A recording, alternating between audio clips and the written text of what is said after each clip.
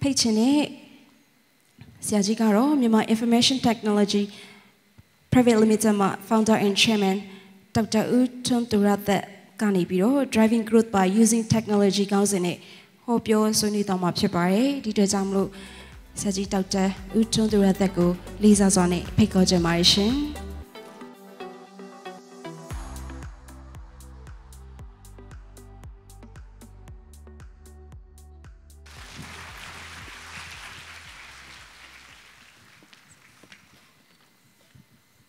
အားလုံးမင်္ဂလာပါကျွန်တော်ဒီနေ့ပေါ့နော်ပထမဆုံးဆရာကြီးစခေါ်ခံထိပါတယ်ကျွန်တော်အသက်50ပြည့်ခန့်ပြီဆိုတာကိုနော်ကိုအောင်ချစ်ခင်တည်သွားတဲ့အတွက်ဖြစ်ပါလိမ့်မယ်ထင်ပါတယ်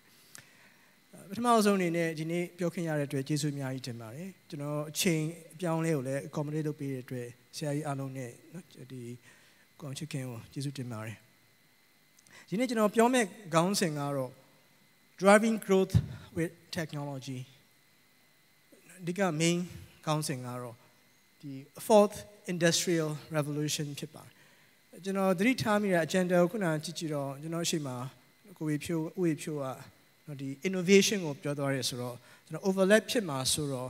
45မိနစ်မှာကျွန်တော်မိနစ်30ကို presentation လုပ်ပြီးတော့ဖြစ်နိုင်ရင်15မိနစ်လောက်ကို Q&A လုပ်ချင်ပါတယ်အတိတ်ပဲကတော့မေးခွန်းမေးဖို့လုပ်မယ်ဆိုတဲ့အကြောင်းလေးကြိုသိပေးတာပါဒီထဲမှာအများစုကျွန်တော်တို့ fourth industrial revolution 4IR ကိုကြားဖို့မယ်ထင်ပါတယ်အချို့နိုင်ငံမှာတော့ industry 4လို့ခေါ်ကြပါတယ်အဲဒီနေ့ကျွန်တော်ပြောမယ့်ခေါင်းစဉ်ရဲ့ main theme ဖြစ်ပါတယ် recently ကျွန်တော်တို့နိုင်ငံခေါင်းဆောင်တွေပြောလာတဲ့ခေါင်းစဉ်တစ်ခုเนาะဒီ ASEAN ကျွန်တော်တို့ WEF ပေါ့เนาะဒီ World Economic Forum ဒီလိုမျိုး events တွေမှာ headlines မှာအမြဲပါတဲ့ theme တစ်ခုကတော့ digital economy ဖြစ်ပါတယ် digital economy ဆိုတာပုံမှန်အားဖြင့်ကျွန်တော်တို့ကဒါ e-commerce အခု shop.com လိုမျိုး online ရောင်းဝယ်ဖောက်ကားမှုတွေပါတယ်အခုနိုင်ငံတော်ကအကောင့်ထဲပေါ်နေတဲ့ e-government ပါတယ်ကျွန်တော်တို့အားလုံးအသုံးပြုတဲ့ e-community e-society social media platforms တွေပါတယ် in fact ဒီ digital economy ကဒီသုံးခုအပြင်ကိုfourth industrial revolution ကိုအဓိကအခြေခံတာဖြစ်ပါတယ် digital economy as we speak 11 trillion ရှိပါတယ်ကမ္ဘာမှာ11 trillion billion ပေါင်း1,100 ကျော်ရှိပါတယ်ဒါဆက်ပြီးတော့ဒီ digital economy ရဲ့ growth က traditional economy ထက်ပိုပြီးတော့မြန်တာကိုကျွန်တော်တို့တွေ့ရပါတယ် US ကိုကြည့် US ရဲ့ 35% ကဒီ tech companies တွေ Microsoft, Apple, Google, Facebook အစရှိတဲ့ tech companies တွေကပံ့ပိုးနေတာကိုအဓိကတွေ့ရပါတယ်အထို့အတူပဲကျွန်တော်တို့ Europe မှာ China လည်း next big ကျွန်တော်တို့ကတော့ဒီအင်အားကြီးဆုံးနိုင်ငံတစ်ခုဖြစ်လာမှာဖြစ်ပါတယ် ASEAN ကျွန်တော် 17% ရှိပါတယ်အဲ့တော့ဒီနည်းပညာအပိုင်းဒီကျွန်တော်တို့ traditional GDP ထက်ပိုပြီးတော့အင်အားကောင်းလာတာကိုကျွန်တော်တို့တွေ့နေရပါတယ်ဒီနေ့တော့ကျွန်တော်တို့ကဒီ technology အပြောင်းလဲမှုဒီကိုယ်လုပ်ငန်းရဲ့ growth ကြီးထွားမှုကိုဘာ impact ရှိနိုင်လဲဆိုတာကိုကျွန်တော်တို့ဆွေးနွေးကြည့်မှာဖြစ်ပါတယ် digital economy ပြောတဲ့အခါမှာကျွန်တော်တို့က digital spill over လို့ပြောတယ် spill over ဆိုတာဖိတ်စင်ခြင်းပေါ့နော်အဲ့တော့ကျွန်တော်တို့အကြမ်းမြင်အားဖြင့်တော့နှစ်ခုပြောတယ် vertical spill over horizontal spill over ကျွန်တော်တခုဥပမာပေးရရင်ကျွန်တော်တို့ AYA bank က core banking တွေ wallets တွေ mobile banking services တွေ account ထဲပေါ်တဲ့အခါမှာသူ့ရဲ့ customer ဖြစ်တဲ့ corporate customers တွေ retail customer အားလုံးဒီ technology ကို embrace လုပ်ရတယ် supply chain upward downward အားလုံး embrace လုပ်တာကိုကျွန်တော်တို့ vertical spill over ခေါ်ပါတယ်ဘဏ်တစ်ခုပြောင်းရင် supermarket တစ်ခုက e-commerce ကိုတွားတဲ့အခါမှာတခြား supermarket တွေလိုက်ပြီးတော့သူ့ပြိုင်ဘက် need to ကျွန်တော်တို့ခေါ် competitive necessity competitive advantage မဟုတ်တော့သူဒီရက်တည်ဖို့အတွက်ရက်တည်နိုင်ဖို့အတွက်ကိုဒီကျွန်တော်တို့ခေါ်တဲ့ horizontal spill over ဖြစ်ပါတယ်ဒီ technology ဒီဘေးဘက်ကိုပြန့်နှံ့တာတွေ့ရတယ် Uber technology သုံးတဲ့အခါမှာ Grab က technology သုံးရတယ် Hello Cab ကကျွန်တော်တို့ technology သုံးရတယ် Oya သုံးရတယ်မသုံးလို့ရှိရင် they cannot compete they cannot survive ဒါကိုပြောပါတယ် growth တို့ပြောတဲ့အခါမှာကျွန်တော်တို့တိုင်းတာတဲ့ metrics အများကြီးရှိတယ် HR human resource ကိုပြောရတာကျွန်တော်တို့ bottom line profit ကိုပြောရလားနော်ဒီ sales ကိုပြောရလား revenue ကိုပြောရလားဒါကျွန်တော်တို့ metrics အများကြီးရှိပါတယ်အခုနောက်ပိုင်းကျွန်တော်တို့တိုင်းတာတဲ့ metrics အဓိကတစ်ခုကတော့ performance ဖြစ်ပါတယ် high performing teams တွေ high performing organizations တွေဖြစ်လာဖို့ဖြစ်ပါတယ်အဲ့မှာ contradict ဖြစ်တဲ့အကြောင်းရင်းတစ်ခုကတော့လူအင်အားသုံးတဲ့အဖွဲ့အစည်းနဲ့ကျွန်တော်တို့ဥပမာတစ်ခုပေးရရင်ကျွန်တော်တို့နိုင်ငံမှာဘဏ်ခွဲအများဆုံးဘဏ်ကဘယ်ဘဏ်ဖြစ်မလဲ KB ဆက်ဘဏ်ခွဲကျွန်တော်တို့ဘယ်လောက်ရှိမလဲ900ပတ်ဝန်းကျင်လောက်ရှိတယ်အဲ့တော့အခုချိန်မှာကျွန်တော်တို့ဒီ CM Commercial Bank SCB Yodia Bank ကသူ့မှာဘဏ်ခွဲပေါင်း1500ရှိတယ်သူ့ရဲ့ vision next 3 years ကဘာဖြစ်မယ်ထင်လဲ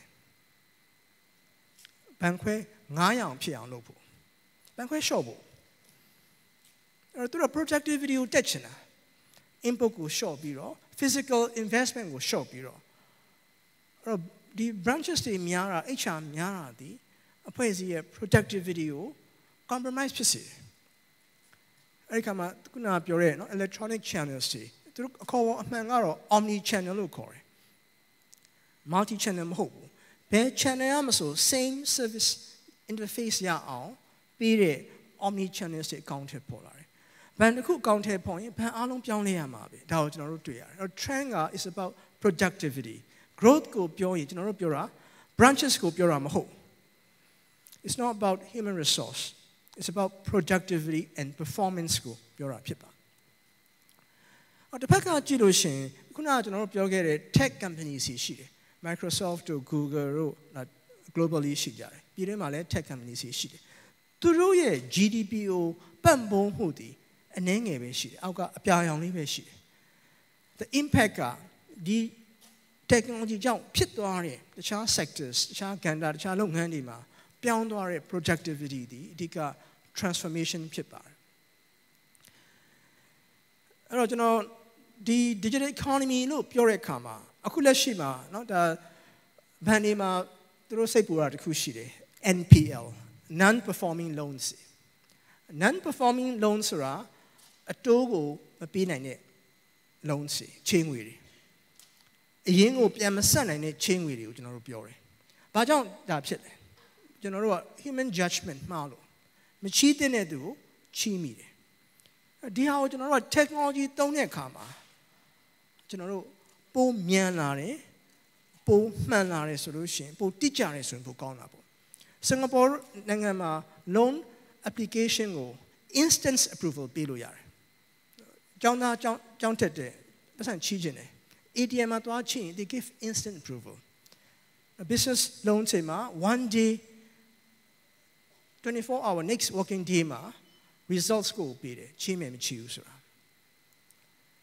အဲ့ကျွန်တော်တို့တွေ့ရတာ growth လို့ပြောတဲ့အခါမှာ performance ပြောတဲ့အခါမှာ technology ဒီအရင်အဓိကကျလာတော့ကျွန်တော်တို့တွေ့ရပါတယ်အဲ့တော့ industry ကျွန်တော်တို့ industry မှာပြောင်းလဲတဲ့ revolution ရှိတယ်ပထမအဆုံးပြောင်းလဲမှုကိုကျွန်တော်တို့က industry 1ပေါ့နော်အဓိကဘာပြောင်းခဲ့လဲဆိုတော့ mechanical revolution ဖြစ်ခဲ့တယ် particularly ကျွန်တော်တို့ steam engines ယထာတွေပေါ်လာတယ်အဲ့ဒီကမှာ logistics transportations အားလုံးဒီအစပေါင်းများစွာများသွားတယ်10 times 20 times productivity တိုးလာတာတွေ့ရတယ် second revolution ကတော့ကျွန်တော်လျှက်စစ်တချို့ကနောက်ပြောကြတယ်မြန်မာနိုင်ငံ second revolution မရောက်သေးဘူးပေါ့နော်မိခဏခဏပြစ်လို့ second revolution က electricity အဲ့ဒီမှာစပြီးတော့ mass production တွေပေါ်လာတယ်ကျွန်တော်တို့ assembly lines တွေပေါ်လာတယ်လျှက်စစ်နဲ့မောင်းနှင်တဲ့ factory တွေပေါ်လာတယ် that's the second revolution third revolution ကြတော့ကျွန်တော်တို့ industry 3ကြတော့ electronics တွေ semiconductors တွေပေါ်လာတဲ့အခါမှာကျွန်တော် IT ဆိုတာပေါ်လာတယ်ကျွန်တော်တို့ဘဏ်တွေမှာအဖွဲ့အစည်းတွေမှာ ERP enterprise resource planning တွေ core banking သုံးကြတယ် that is third generation ကျွန်တော် supermarket မှာဈေးဝယ်လို့ရှိရင်စည်ရင်းတွက်တာလူမတွက်တော့ဘူး computing ကျွန်တော်တို့ဒီ2စီကိုသုံးပြီးတော့ point of sale စီသုံးပြီးတော့ဒါကိုလုပ်ကြတယ်အခုကျွန်တော်တို့ကြုံတွေ့နေရတာ fourth industrial revolution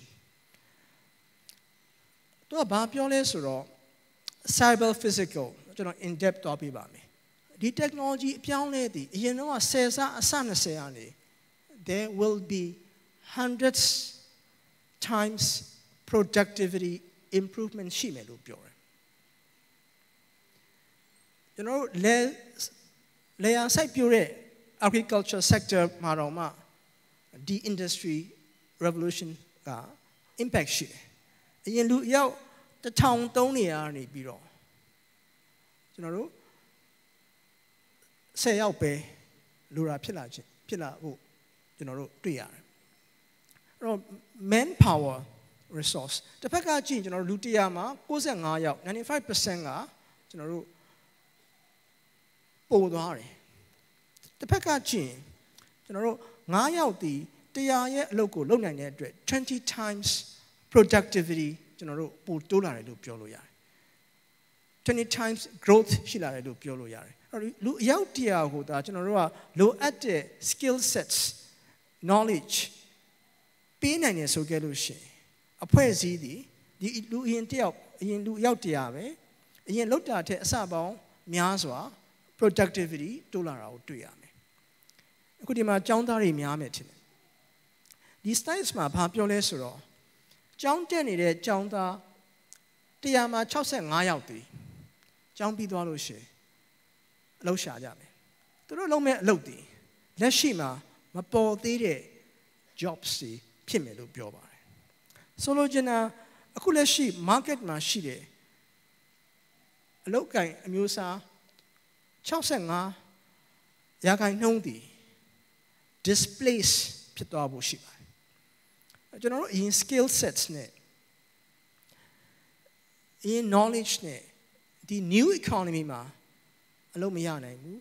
ဒါကိုသူပြောပါတယ်ကျွန်တော်အားလုံးကကျောင်းတွေမှာတက္ကသိုလ်တွေမှာ primary schools ကစပြီးတော့ဒီ new jobs တွေကိုကျွန်တော်တို့ prepare လုပ်ပေးဖို့လိုပါတယ်ဒီ industry 4မှာ impact 3ခုရှိတယ်တစ်ခုက physical ကျွန်တော် cyber physical လို့လည်းခေါ်ကြပါတယ် Japan မှာကျွန်တော်နိုင်ငံနဲ့မတူတာတစ်ခုရှိတယ်ကျွန်တော်နိုင်ငံရဲ့လူဦးရေတစ်ဝက်ကအသက်35နှစ်အရွယ် out လူငယ်တွေဖြစ်တယ်ဂျပန်ကျတော့ technology ကောင်းတဲ့ချမ်းသာတဲ့အခါမှာဘာဖြစ်လဲဆိုတော့သူမှာ aging population ရှိတယ်လူကြီးတွေကဆောဆောစီစီเนาะကျွန်တော်တို့မသိကြဘူးအသက်80 90နေကြတယ်ကျွန်တော်တို့နိုင်ငံရဲ့ life expectancy ဘယ်လောက်ရှိလဲသိလား61 62เนาะအမျိုးသမီးတွေကအသက်တစ်နှစ်ပိုရှိတယ်အဲ့တော့အမျိုးသားတွေကကျွန်တော်ဆို50ပြည့်တော့မယ်အဲ့တော့နောက်10နှစ်လောက်เนาะ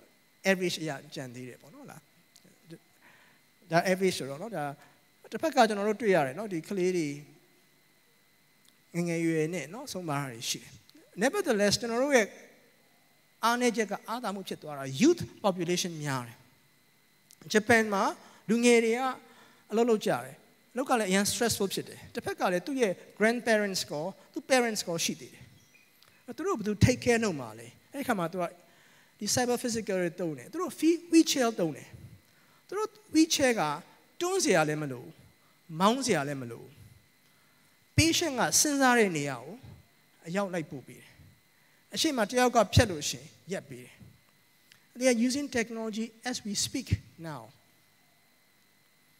ဒီကိုယ့်ရဲ့နော်အိမ်မှာရှိတဲ့ကိုယ့်အမေကိုယ့်ဖေလဲသွားလို့ရှိရင်ကျွန်တော်ချက်ချင်းသိတယ်သူ sudden fall ဖြစ်သွားတယ်ချက်ချင်းကျွန်တော်မှအလက်ရောက်လာတယ်အချားအာရုံအားနေတဲ့သူကိုကြားအောင် vibration နဲ့ skull vibration နဲ့ message ပေးလို့ရတယ်အဲ့တော့ဒီ technology အားလုံးကနေရာတကာမှာ impact ရှိတယ်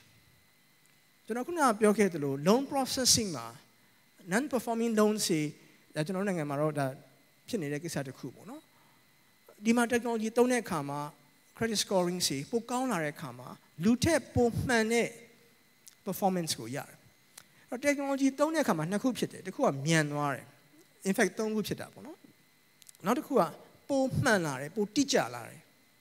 ကိုမှ emotion မရှိတော့ it's all about facts data driven decision ကိုချလို့ရတယ်နောက်တစ်ခုကကြတော့ service quality ပိုတက်လာတာတွေ့ရတယ်အချိန်မြန်တယ်နော်ဒီပိုပြီး accurate ဖြစ်တယ် service ပိုကောင်းလာတယ်တစ်ဖက်က biological မှာကျွန်တော်တို့အခုကိုယ်နိုင်ငံမှာဆိုအရင်ဖြစ်ကြတယ် cancer ပြီးခဲ့တဲ့တစ်နှစ်ကကျွန်တော်အဖေဆုံးသွားတယ် cancer ကြောင့်ပဲဘာမှကုလို့မရဘူး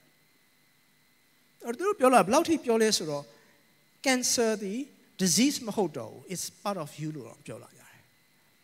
အဲ့တော့ဒီ technology တွေအရင်ကောင်းလာတဲ့အခါမှာသူက DNA မှာဘာ defect ရှိလဲဘာယောဂဘာကြောင့်ဖြစ်လဲဆိုတာကို process လုပ်ပြီးတော့ next generation စီမှာယောဂမဖြစ်အောင်လုပ်လို့ရလာတယ်လို့ scientist တွေကစပြောလာတယ်ကျွန်တော် details ချို့ကျွန်တော်ပြီးရင်ပြောပါမယ်အဲ့ဒါတွေက very far fetching we are looking at 10 years ahead 20 years ahead so ကျွန်တော်တို့ near future ကိုပြောကြည့်အောင်ဒီဘက်ဘေးမှာကျွန်တော်ရှိပါတယ်နော်ဒီဘက်အလယ်မှာသားတော်သမီးတို့ရှိမယ်နော်ဒီဘက်ဟိုဘက်တောင်မှာဆရာသားလေးရှိမယ်အဲ့သူတို့ကမွေးတဲ့အချိန်မှာတည်းကဒီ devices တွေနဲ့သူ familiar ဖြစ်တယ်ဆရာတို့ဆိုလို့ရှိရင်တခုခုရေးလိုက်ရမှမှတ်မိတယ်အားရတယ်နော်အလယ်က generation millennials လို့ခေါ်တယ် Gen Y နဲ့ Gen Z တွေရှိတယ် Gen Y နဲ့ Gen Z က millennials ဆရာတို့ကိုခေါ်တာကြတော့ migrants လို့ခေါ်တယ်တခြားရှေ့ပြောင်းလုပ်သားတွေဆရာတို့ generation X က baby boomers ကလာပြီးတော့ဆရာတို့ကဒီ digital era မှာ survive ဖြစ်အောင်လုပ်ရတယ်ဆရာတို့စာရဲမှာရေးတယ်တက်ပုံရိုက်တယ်အဲကြောင့်လည်းစာရဲမှာရေးမှအားရတာဒီအလဲမှာရှိတဲ့ millennials တွေသူဖုန်းနဲ့ရိုက်မှအားရတာ touch မှာရေးမှအားရတာဆရာတို့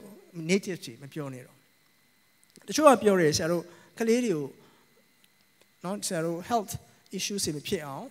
စကားမပြောတတ်မှဆိုလို့နောက်ကျမှဆိုလို့နော်ဖုန်းတွေ short သုံးခိုင်းတယ်မှန်တယ် there are many health issues တစ်ဖက်ကလည်းလုံးဝမသုံးလို့ရှိရင်သူတို့ဒီ skills တွေမရတော့ဆိုတော့ balance လုပ်ဖို့လိုတယ်အဲ့တော့ as a business ကိုယ့်ရဲ့ customer ကိုယ့်ရဲ့ future customer ဒီလူငယ်တွေကိုတွေ့ရမှာဖြစ်ပါတယ်အဲ့တော့ကျွန်တော်အနေနဲ့ဒါကို mindful ဖြစ်ရမယ် how do we serve our future customers how do we serve our millennials customer ဆရာဦးအောင်ချစ်ခင်တို့ကျောင်းဆိုလို့ရှိရင် millennials ကျောင်းသားတွေအများကြီးပဲ what do they like what do they don't like ဒါအားလုံးတော့သိဖို့တော့ပါအဲ့တော့ဒီ seminar မှာတော့ technology အရင်ပြောဖို့မရှိပါဘူး။တခု message ချင်တာ AI လို့ခေါ်တဲ့ artificial intelligence ကိုပြောချင်ပါတယ်။သူ့ကို technically ခေါ်တာကြတော့ machine learning လို့ခေါ်တယ်။နောက်ပိုင်းခေါ်တာတော့ deep learning လို့ခေါ်တယ်။ဘယ်အစလဲဆိုတော့စခဲ့တာလွန်ခဲ့တဲ့နှစ်ပေါင်း60လောက်တည်းကစခဲ့တာ AI လို့ခေါ်ခဲ့တယ်။ AI လို့ခေါ်ခဲ့ပေမဲ့ artificial intelligence human ကreal intelligence ဒီလူရဲ့ဉာဏ်ထက်မြက်မှုကိုအတူယူပြီးလိုက်လုပ်တဲ့ machines ကိုလွန်ခဲ့တဲ့နှစ်60တည်းကဆရာတို့စူးစမ်းခဲ့တယ် 1970s မတိုင်ခင်တည်းကပေါ့နော်လွန်ခဲ့တဲ့နှစ်50 60တည်းစူးစမ်းခဲ့တယ် recently until recently 2010မှာ breakthrough ဖြစ်သွားတယ်ဆရာတို့ခေါ် deep learning ဆရာ PhD လုပ်တဲ့အချိန်မှာ machine learning တော်တော်ခေတ်စားနေပြီလွန်ခဲ့တဲ့ about 9 years ago deep learning ပေါ်လာတဲ့အခါမှာဒီ computer နဲ့ chess ကစားတဲ့အခါမှာလူကသူ့မနိုင်တော့ human cannot win machines anymore America မှာအခု California မှာ legally self drive cars ရှိတယ် autonomous vehicles ရှိတယ်ကားကလူများတဲ့လမ်းမပေါ်မှာလူမောင်းစရာမလိုတော့ဒီ AI ကားက self drive အဲ့ဒါမှမီးပြတယ်အချက်ပြတယ်မီးပွားကြရင်ရက်တယ်မီးပွားပြက်နေမှန်းသိတယ်အရှိကကားဖြတ်မောင်းရင်ရက်ပြီးတယ်ခွေးတစ်ကောင်ဖြတ်လို့ရှိရင်အချိန်မီရက်တယ်ဒီ decisions အားလုံးကို artificial intelligence သုံးပြီးတော့ဆုံးဖြတ်ချက်ချနိုင်သွားတယ် sensor တွေသုံးပြီးတော့ information ရယူပြီးတော့လူထက်တောင်အောင်မောင်းလို့ရသွားတယ်တဖြည်းဖြည်း ပို့ပြီးတော့ဒီ AI ကပိုကောင်းလာတယ် machine ကကွာတာပိုကောင်းလာတယ် they are learning every steps အမှားတစ်ခုလုပ်လို့ရှိရင်သူ learn လုပ်မယ်အဲ့တော့ဒါကိုဆရာတို့ business terms နဲ့ interpret လုပ်ရလို့ရှိရင် taxi drivers တွေဘာဖြစ်သွားမှာလဲ what's the impact to these cab drivers taxi companies တွေဘာဖြစ်သွားမှာလဲ we can imagine that's how ကျွန်တော်ပြောတာ one sector ကိုတိကျပြောနေတာစိုက်ပျိုးရေးကဏ္ဍ health care ကဏ္ဍဟိုပေါ်မှာရှိတဲ့ camera က audience တွေကတယောက်ရဲ့ heartbeat ကိုတိုင်းတာလို့ရတယ်အနည်းငယ်လှုပ်နေတဲ့ရင်ခုန်မှုကိုအဝေးကတိုင်းပြီးတော့ဒီတယောက်ကနေကောင်းလားသူအားနေနေလား heart attack ဖြစ်ဖို့ဆိုင်ရှိလား they can detect that's artificial intelligence အခု fourth industrial revolution ရဲ့ heart လို့ပြောလို့ရှိရင် it's about artificial intelligence it's about deep learning နောက်တစ်ခုကကျွန်တော်တို့ခေါ်တာ IoT လို့ခေါ်ပါတယ် Internet of Things အခုဒီထဲမှာရှိတဲ့เนาะဒါကျောင်းသူကျောင်းသားတွေကိုယ့်လက်မှာပတ်ထားတဲ့ smart watch တွေရှိတယ်ကိုယ့်ရဲ့ heartbeat ကိုတိုင်းတာတယ်ကိုယ်လမ်းဘယ်လောက်လျှောက်လဲသိတယ် it's one of IoT ဒီ data ကို cloud ကိုပို့ပြီးတော့ကိုယ့်ရဲ့ဆရာဝန်က monitor လုပ်လို့ရတယ်ကိုယ့်အကျန်းမာရေးကောင်းမကောင်း it's IoT နော်ကိုယ့်ရဲ့ခါရဲ့နော်ခုနောက်ပိုင်းကားအသစ်တွေဝယ်လို့ရှိရင်ဆက်ဖုံးဖွင့်လိုက်လို့ရှိရင်ဘာမှမမြင်အောင်အားလုံးကာထားတာရေလည်းဖြစ်လို့မရအောင်အင်ဂျင်လည်းတိုင်းလို့မရအောင်အားလုံးက app ကနေ manage လုပ်ရတယ်ကိစ္စရှိရင်ကိုယ်အသိပေးမယ်ကိစ္စမရှိရင်ကိုယ်အသိမပေးဘူးကားဘင်းပေါက်သွားလို့ရှိရင်အခုလည်းရှိနော် even 2014လောက်ထိဒီကားတွေပေါ်တယ်ဘင်းပေါက်သွားလို့ရှိရင်သူကမောင်းလို့ရအောင် pressure ကို control လုပ်ပြီးတော့အနည်းဆုံးနော်ဒီ service center ကိုတွားခိုင်းတယ်နော်60 miles per hour လောက်တွားလို့ရသေးတယ်ဒါအလုံးအဖြစ်နေအတိတ်ပဲဒီ communication နဲ့ computing ပေါင်းပြီးတော့အရာရာအားလုံးက self manage ဖြစ်တာဥပမာတစ်ခုပေးရရင်ရေခဲတက်တာထဲမှာကြောက်ဘယ်နှလုံးရှိတယ်ဆိုတာကိုကြည့်ပြီးတော့ city mart ကို order မှာတာဒီလူမပါတော့ဘူး city mart ဘက်ချမ်းမှာလည်းလူမရှိတော့ဘူးကိုအိမ်မှာလည်းအင်ရှင်မှာမှာတာမဟုတ်တော့ဘူးဆရာတို့ Asian tea တွေလည်းမှာစရာမလိုတော့ဘူးသူကသူ M to M machine to machine transaction လုပ်သွားတယ်